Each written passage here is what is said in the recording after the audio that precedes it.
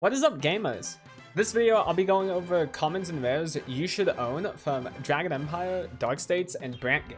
Next week I'll be doing a video for Keter, Stoicheia, and Lyrical, so stay tuned for that. For this video, let's just jump right in.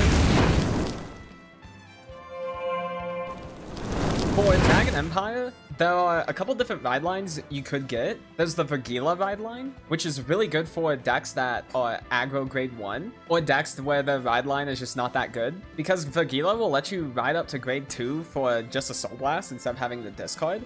And then the grade 2 Vergila, whenever you ride over it, will check top 7 for any grade 2 card to add to hand. Next we have the Balsaga ride line. The grade 1 lets you search for the Sword or Shield order, and then the grade 2 allows you to add it back to hand. In some decks it's optimal to have the Balsaga ride line to deck thin 1 out of your deck, and you essentially freely ride up to your next grades. Some decks also just use the grade 1 and not the grade 2 if they have a really good grade 2 in the ride line. So this ride line is just generally pretty good as well. And then one last ride line is the Shoujo Doji ride line, which is just good in any stealth deck. So if any stealth deck comes out in the future, then this ride line is a primary candidate to be used in it. Now for actual main deck cards, really big one is Brachial Force. It's a grade 2 that whenever it hits, it retires itself to draw a card and retire something else. So this is really good on giving a deck aggression, since you can freely call it early game. It also punishes players who do call a board down early, because this can hit a rear guard as well. So if this hits a rear guard, then it replaces itself and ends up killing 2 things, which swings tempo to your side really well. It's also good in decks that just naturally give the units a ton of power. So like Gandiva can play this, Il Calibra in the future can play this, just because of that. Brachial Force is a card that consistently always sees play in some form of new Dragon Empire deck. Then we have Crum Stego, which binds 3 cards from the opponent's drop zone and is a 23k beater. So this is really good in decks that want a ton of cards in the opponent's bind, or benefit from stuff getting bound. It's also good in metas where there's decks that want specific numbers of cards in their drop zone. So like Philander is a big example, or Night Rose in the future. Then as 2 cards that do similar things, we have Koke and Tanya, which both are on play, Counterblast 1, call a grade 0 from your drop zone. These aren't as important in standard, but these can be pretty decent in premium. But there is a chance these could show up at some point in standard if there's another deck that likes having a specific grade 0 in play, like Trickstar in the past. Next we have Ethan, which is a 9k power grade 2 that whenever your Vanguard's attack hits, you can retire it to countercharge and draw a card. So this is probably the most generic countercharge this nation has. It's this and Dragon Monk Gojo, which if it hit during the battle it boosted, you countercharge 1.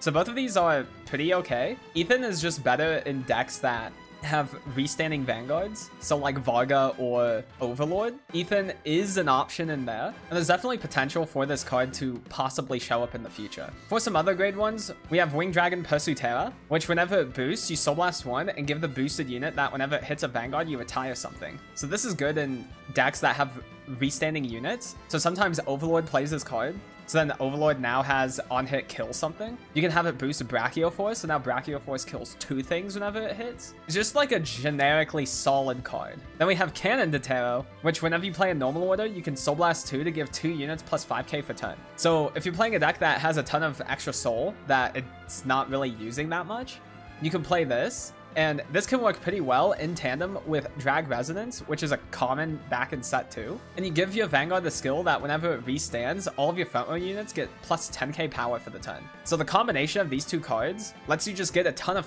really free power onto your board.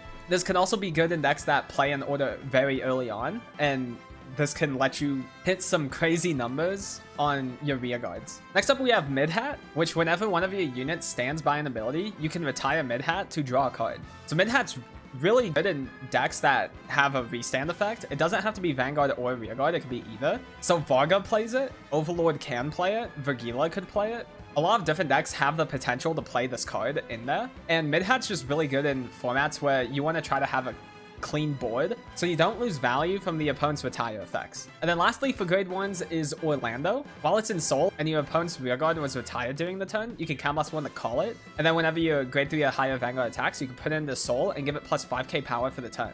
For some orders, there are some pretty good ones. Outside of Drag Resonance, the other primary grade 3 order is Best Harvest, which allows you to draw a card every time you retire during your main phase, which is really good in decks that retire a lot, so Eugene and Gandiva really like this card. And in Dragon Empire, there's gonna often be more retire effects that come out of it, and Best Harvest will just generally be a really good option in those types of decks. Then we have the order Breath of the Flame Dragon, which is an Energy Blast 2 and allows you to check top cards equal to the amount of open rearguards the opponent has, and then call a rearguard.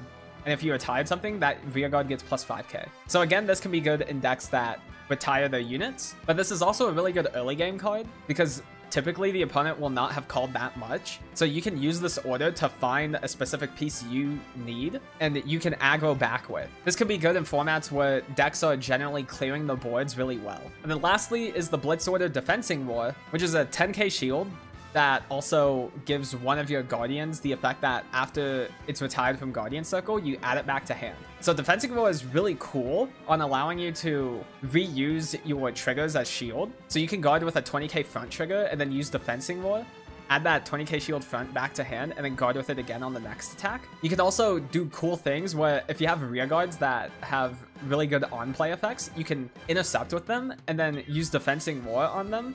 So then they get put back into your hands, then you can call them again on your next turn. There's just a lot of cool lines Defensing Roar adds, and it's just like a generally really good card that you can play in basically any Dragon Empire deck. For Dark States, we don't really have a ride line that's like generically good with a bunch of different decks. There is the Devil package that you can play in quite a few different decks. You have the Tiny Devil, which searches top 5 for any of the Realm cards. We have the Devil Knight, which whenever it's rested by an ability from the grade 3, you can count +1 to restand it. And whenever it stands by an ability, it gets plus 5k for the turn. And then the grade 3 is whenever it attacks while boosted by Tiny Devil, you can rest the Devil Knight in order to Soul Charge 1 and gain plus 10k power and +1 crit. So this can be good in decks that don't have specific rearguards they would want to play. So like Chrono Jet could play this. And it actually did see some play on Chrono Jet whenever Jet first came out. And it's also really good in decks that have the ability to restand the rearguards, because the grade 3 is not once per turn. So if you have a way to restand the grade 3 or call a new one out, then you can keep restanding the Knight in order to give the Knight more power and then swing with plus 10k and a crit on the grade 3 multiple times in a row.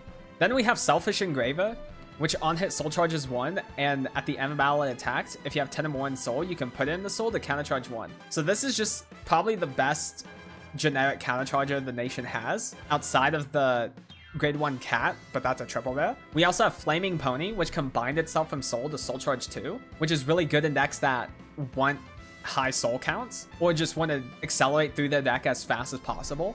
We have Zargon, which whenever it boosts, gives the boosted unit the ability that whenever it hits a Vanguard, you can put 2 cards from your drop zone into soul. And it's good in decks that have restand abilities or want really specific units in their soul. So Jejuled has played it before, Chrono Jet has played it before. There's really a lot of decks that you can consider Zargon in, and we'll probably see play at some point in the future. Then we have Jewel Core Dragon, which is a 13k attacker booster that goes into soul at end of battle. Just a really good early game card. There's Gomon, which is good in decks that have a Vanguard that puts things in the soul from rearguard, and then it gives you 2-card guard restrict for the whole turn. Really silly, goofy card that at some point is going to be really good in a deck. And then last grade 1 is Quenlu, which can go into soul to give a rearguard plus 2k, and also have grade 1 or higher guard restrict. So a primary deck that really likes this is Chaos, because they have Mikanis which restand at really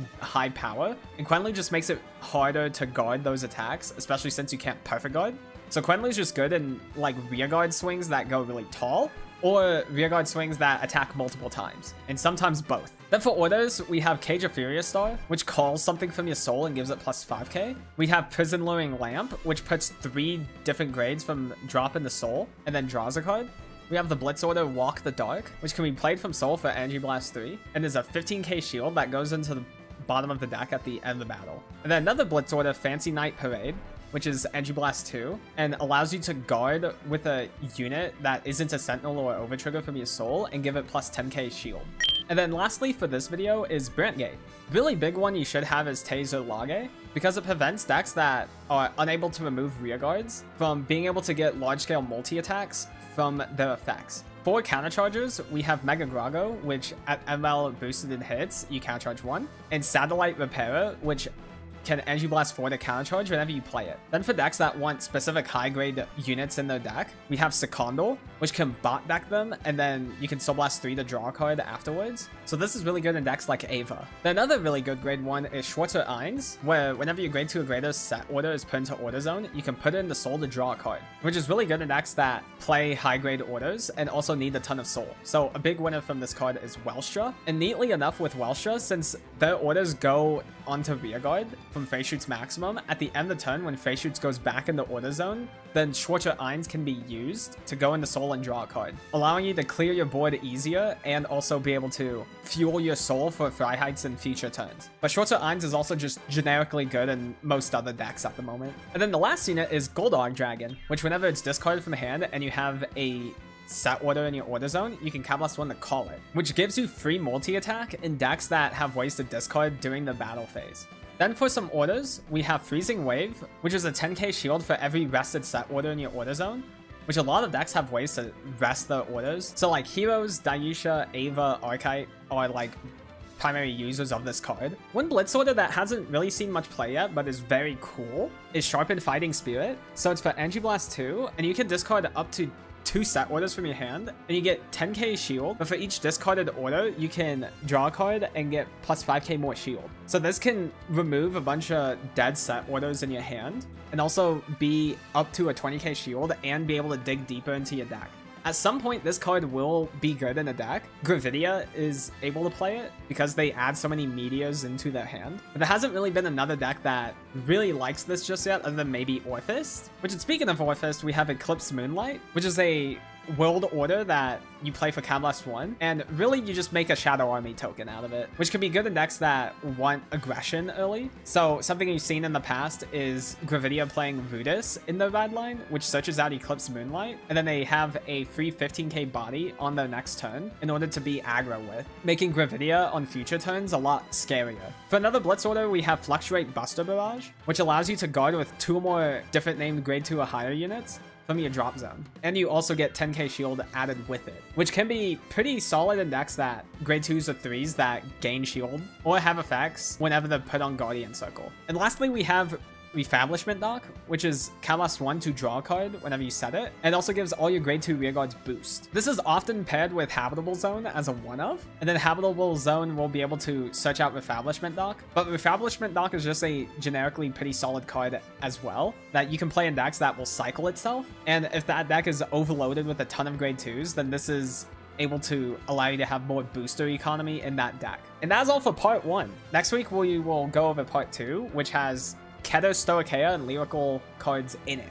So thank you all for watching. Like, comment, subscribe, all that jazz. I'll see you guys in the next one.